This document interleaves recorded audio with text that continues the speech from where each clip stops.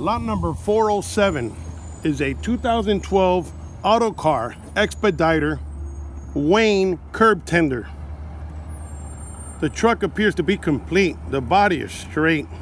The motor sounds great. It's a Cummins and it's got an Allison transmission. The tires look good. The mechanism appears to be complete. I'm unable to test it, but I'm going to inquire to make sure.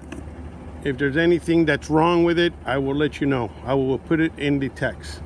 I started it earlier and it leaked all this transmission fluid. It looks reddish. I believe it's transmission. I don't think it's hydraulic.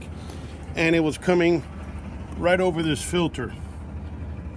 So the motor sounds good. I'm going to start it up. You're going to see it leaking. And I have to turn it off quickly because it's just too much. And I don't want to, I gotta clean this up. So I gotta throw some sand here. So it starts right up. The interior looks pretty good. The seats are not torn. They're just dirty. Regular wear and tear. The headliner is nice. It's got the dual steering.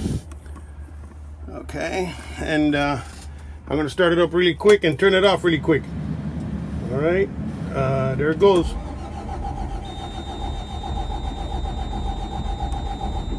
There she goes. All right, it's leaking. As you can see right there, it's leaking a lot of transmission fluid. I'm going to turn it off.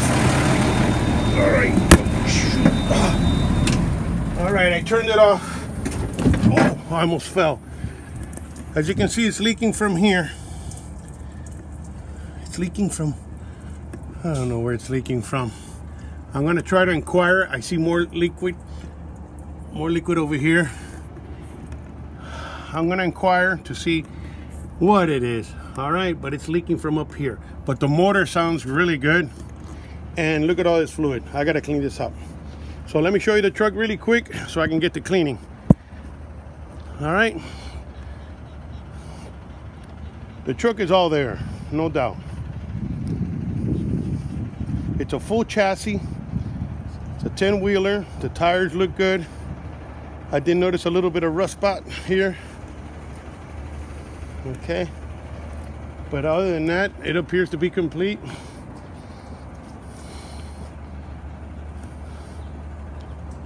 The Curbtender, the arm is there.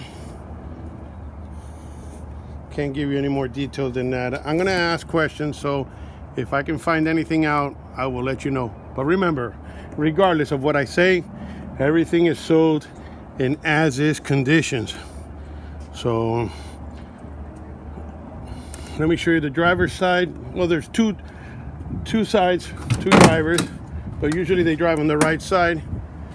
The seat is good, just dirty. The dash is nice.